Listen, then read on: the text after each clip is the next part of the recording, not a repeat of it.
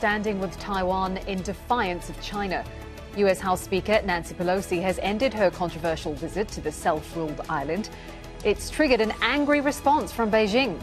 But how will Taipei and Washington deal with the fallout? This is Inside Story.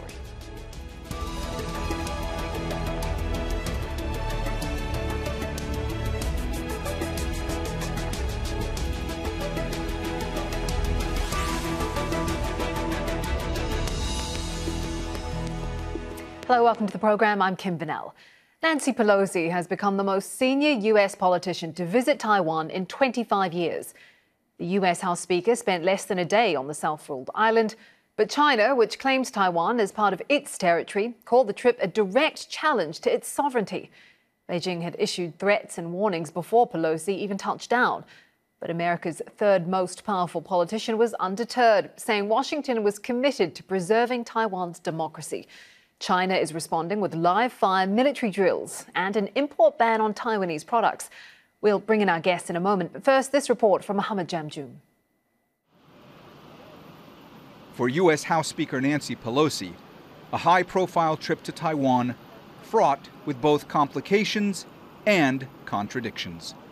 America's third most powerful politician repeating Washington's commitment to protect democracy on the self-governed island while also respecting Beijing's so-called one China policy. Today, the world faces a choice between democracy and autocracy.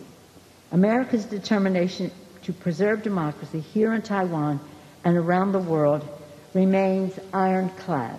Taiwanese President Tsai Ing-wen, who gave Pelosi one of the highest civilian honors, promised to defend the island from Beijing's threats.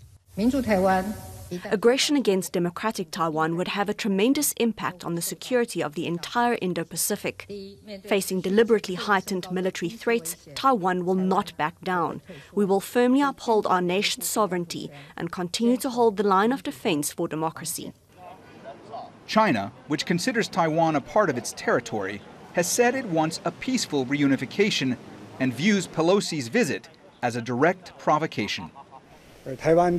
Taiwan's Tsai Ing-wen and her ilk are clinging to the US and turning their backs on national justice.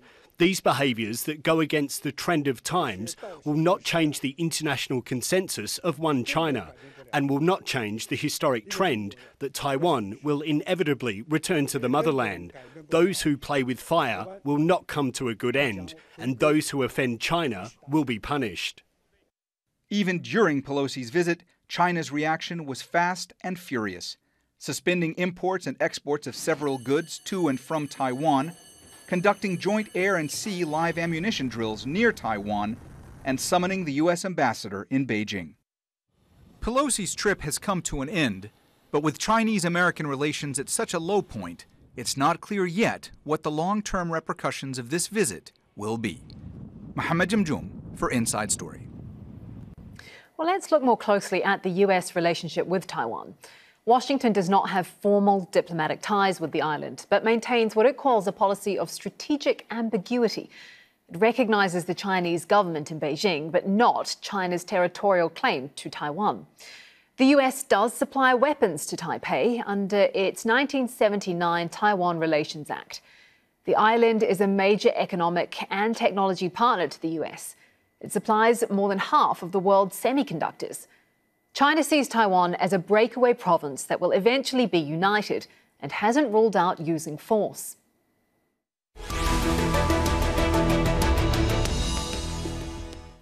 Let's bring in our guests. In Taipei, Vincent Chao, former director of the political division at the Taipei Economic and Cultural Representative Office in the US, and a former chief of staff to both the Taiwan National Security Council and foreign minister. In Miami, Teufel Dreyer, professor of political science at the University of Miami and editor of the book Taiwan in the Area of Tsai Ing-wen, Changes and Challenges. And in Beijing, Huiyao Wang, founder and president of the Center for China and Globalization and director of the Chinese People's Institute of Foreign Affairs. A very warm welcome to you all. I'd like to start with you, Huiyao Wang in Beijing, with your thoughts on Nancy Pelosi's visit and the reaction that we've seen so far to that visit.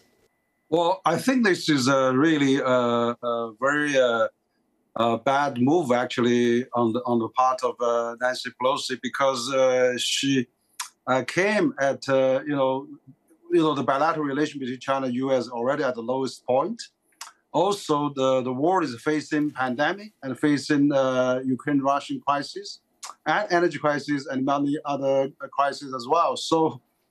We just had the President Xi and President Biden talking last week, and we also had the 5 high-level dialogue between senior officials between China and U.S. in the last 2 months. So we don't want to see this happen, actually, for her Nancy Pelosi personal gains, because she has been branded, has been really make her name, make her know that anti-China and also really. Not in in good relations with development of China-U.S. relations. So she's really, I think, out of its political motivation, and for the domestic politics, I think that she's really went to Taiwan and made this unprecedented move. So I think it's going to damage the not only the U.S.-China region, but also bring the serious a crisis to the cross strait of Taiwan, and so this is going to be really breaking a lot of status quo, and I think there's going to be a lot of consequences in the future that really we see the deterioration of these relations. Okay, I just want to pause you there and cross over to Taipei. Vincent, Chao, what do you make of Nancy Pelosi's reception in Taiwan? What does her visit mean for Taiwan? Well, just to start, Henry's point about anti-China, I think what he's really trying to say is she's been pro-democracy basically her whole life. If anything, I think she's pro-China democracy, and she was in Tiananmen. She showed support for democracy both in China and in Taiwan in the past. And I think what it comes down to is this. Pelosi has a great track record when it comes to supporting human rights and democracy around the world, and her coming here to Taiwan is second nature to that. And when we look at it, there's no breaking of the status quo. Newt Gingrich, as Speaker, had come here in 1997. The Chinese did not dispatch fighter jets. They did not announce live fire exercises, did not engage in economic sanctions. And so it becomes a bit disingenuous to say that, hey, I mean, China's not changed. China has changed. This is clearly within precedent. This has been done before. The reaction this time is far above and beyond what we saw the last time around. And so clearly, something within the CCP has changed, and it's difficult to imagine a scenario where countries around the region and the U.S. are not going to respond to that. June, Teufel, Dreyer, is there anything that you would add to that? Yes, I believe that the speaker from Beijing errs when he said that this is upsetting the status quo. China has been upsetting the status quo in the Taiwan Strait for quite some time now, with a lot of provocative actions, and talks about timetables for unification, which they persisted calling reunification, even though Taiwan has never been part of the People's Republic of China. And I was appalled at the effort to rewrite history here. Hua Chunying, who is the spokeswoman for the Chinese Foreign Ministry, saying that Taiwan has always been a province of China. This is simply not true. It was declared a province in the Qing dynasty for less than 10 years, when Japan took it over and made it a colony of Japan. And, lying about the facts is not going to help soothe the situation. And so I think Pelosi's visit was designed, as Vincent was saying, as a show of support against China's trying to change the status quo. Mm-hmm. Just before we move on, Ms. Dreyer, why does Taiwan matter so much to Nancy Pelosi and to the U.S.? It matters for a number of reasons. One of the reasons Nancy Pelosi gave is that she has always been a strong supporter of democracy around the world, as has the United States in general, which immediately puts it against China, which is defending authoritarianism. But a second reason is strategic. Taiwan is strategically extremely important because it is the part of the first island chain of defense against aggression by the People's Liberation Army. And it is Chinese military strategists have referred to Taiwan as the buckle in the chain that keeps the People's Liberation Army bottled up behind the first island chain, and taking over Taiwan would mean getting access to a very important port, Kaohsiung, and also an entryway, and they have specifically said an entryway to the Blue Pacific and Guam. And Guam is a U.S. territory, and of course, halfway toward Hawaii. So that bothers American strategic planners. Of course. I'd like to go back to Henry Huiyao Wang in Beijing. China obviously views this visit as a violation. What are the chances that you think China would go beyond live fire drills and actually take military action in Taiwan? Well, I think this is really breaking the pattern and the norm in the last 4 or 5 decades. Actually, break the status quo. Because in the 1979, the joint communique established by China and U.S., the joint communique stipulates, of course, U.S. can maintain cultural and commercial ties with Taiwan, but no official ties. That's very clear stated there. That's the prerequisite that establish diplomatic ties with U.S. Between U.S. and China, and also for 181 countries around the world that China established diplomatic ties with. But this is not establishing diplomatic ties. This is just a visit from the House Speaker. Well, this is no official contact. She's the third highest ranking official in the United States. She's official. Absolutely, she's official. That's an official visit.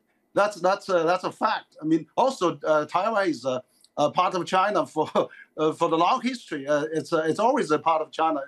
It's the first time for me to hear that Taiwan is not part of China. That's really nonsense. So I think that she really break that pattern, and that's why China is always in response. China didn't provoke this. This is provoked by Nancy Pelosi, and also the military exercise you mentioned about around the Taiwan would be really a response, merely a response. But I have to, there's anti-succession law. There's independence that Taiwan authorities trying to seek, and then of course U.S. is playing this Taiwan card. It's really escalating the situation there. Sure. Really I just want to come back to my initial question. Do you think that China would actually take military action in Taiwan? Well, I think that China is already, there's a flight over middle of the strait already last night, and also from the 3rd to 7th, there are going to be military actors around Taiwan. That's already planned and announced already. So absolutely, there's a responses, there's an action is taken there. That's very, very obvious. So that is also set a record there as well in responding to this visit by Nancy Pelosi. Vincent, Chao in Taipei, are everyday Taiwanese people concerned about the rationing up of tensions, concerned about these live fire drills that are going to be happening? I think what's unfortunate is that provocations and military intimidation and coercion to a certain degree have become part and parcel of everyday life here in Taipei. And we've really seen a ramping up of tensions from the PRC, military jets flying across our air defense identification zone, economic coercive actions, including most recently the banning of a few food products and so forth. And so it's become really just a part of routine life. And that has its pitfalls on its own, but it's also an unfortunate consequence of the relationship, or the lack of one we see today. But I do have to emphasize one point. If we take this idea of China, meaning the People's Republic of China, Taiwan has never been part of the PRC, and this is a historical fact.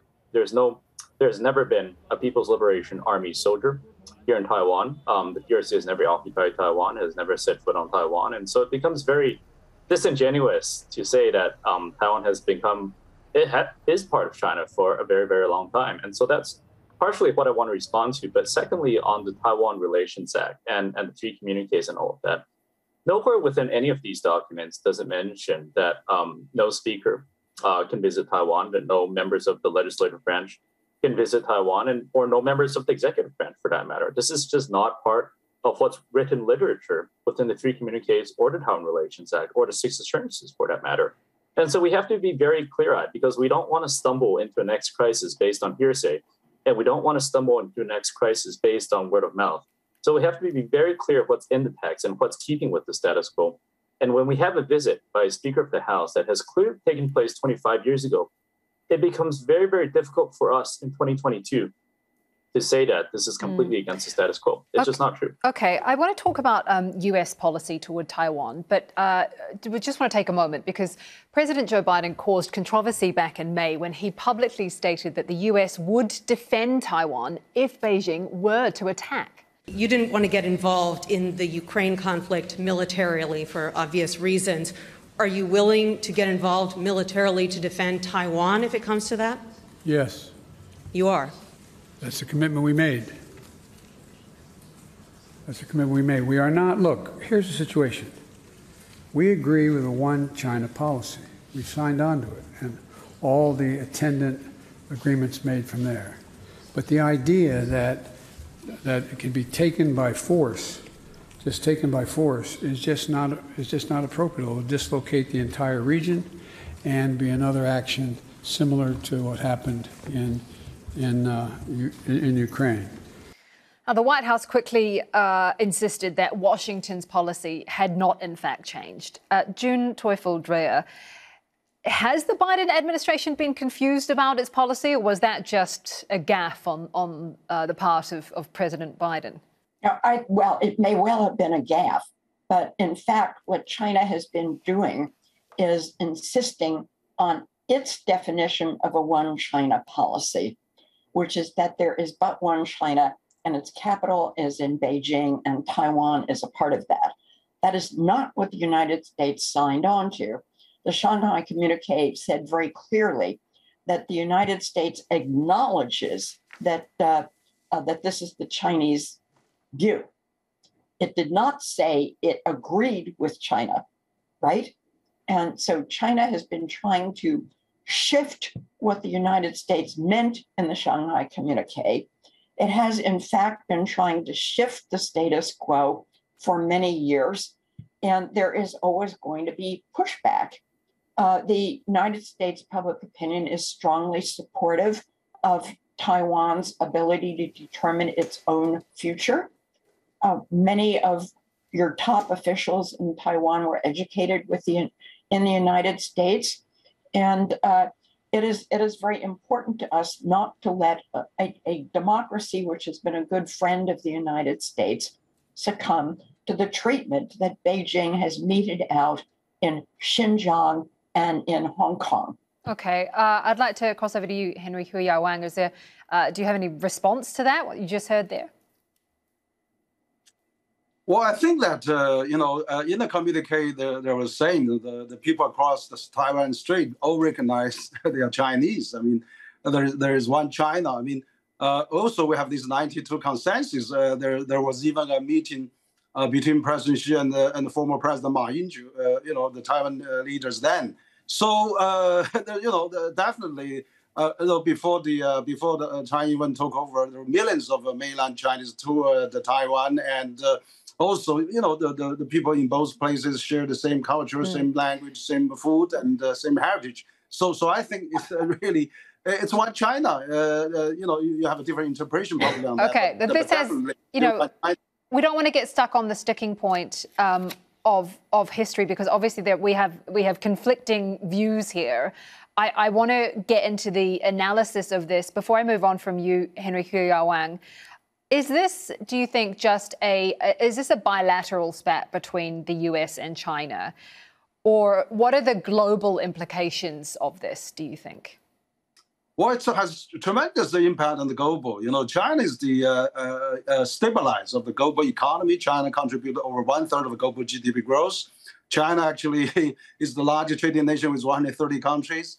And China, even with the trade war going on, China export to the U.S. is those import-export has increased in the last several years. So is a stabilizer. We don't want to, the war now is actually, we are experiencing the Ukraine-Russian crisis, and also that we have this pandemic still going on. And, the world need both U.S. and China, they have more responsibility to see the world really going in the right direction. So we don't want to really be really plagued by this domestic politics that China become a scapegoat. And also we see that in the 5 high-level talks and meetings between President Xi and President Biden, they all said one China policy. They don't want to have a Cold War. They don't want to contain China. Okay. But let's do the deeds, not just the words.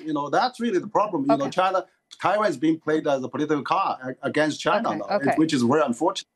Vincent, Chao and Taipei, as we said earlier, China has responded with an import ban on Taiwanese products. Is Taiwan able to withstand the economic price that it's now being forced to pay? Well, it's a far-reaching relationship, the economic and trade relationship that we have with China, and it's an unfortunate fact, but it's true that a majority of trade does go through China, and that China is a major center for Taiwanese businesses, and so that's an important part of Taiwan's economy. And so it's a bit disappointing when both China and Taiwan are members of the WTO, when we see arbitrary trade rules enforced on Taiwanese products without due process.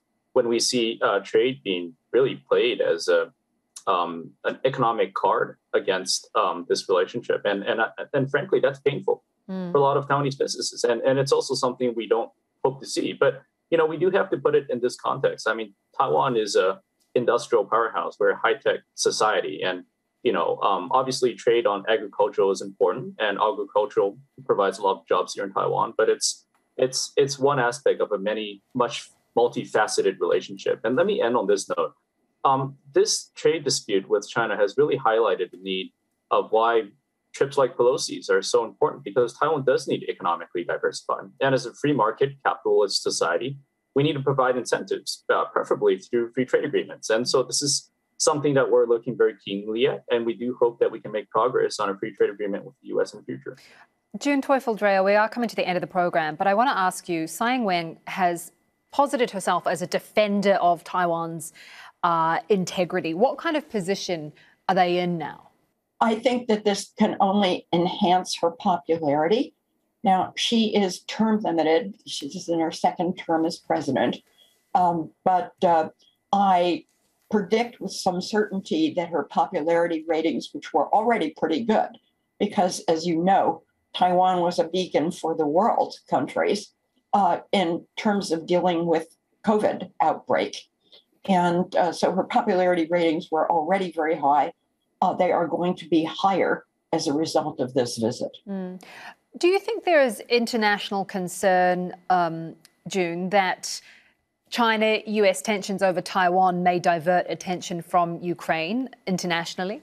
That's a very interesting question, because initially it was bruited about that one of the reasons Xi Jinping was being so aggressive toward Taiwan, which, by the way, prompted Nancy Pelosi's visit, is that it was losing, and it was dispirited by what was happening in Ukraine. And it thought that the United States would be so distracted by what was happening in Ukraine that it wouldn't do anything to counteract the increasing Chinese aggression against Taiwan. And as this visit shows, that view was mistaken. All right. I think that is about all we have time for. There's obviously so much we could talk about, but for time, we will have to leave it there. A big thank you to all of our guests, Vincent Chao, June Teufel Dreyer, and Henry Huiyao Wang. And thank you too for watching. You can see the program again anytime by visiting our website, aljazeera.com. And for further discussion, go to our Facebook page. That's facebook.com/AJ Inside Story. You can also join the conversation over on Twitter. We are at AJ Inside Story, or you can get me at Kim Vinnell. From me, Kim, and our whole team here in Doha, bye-bye for now.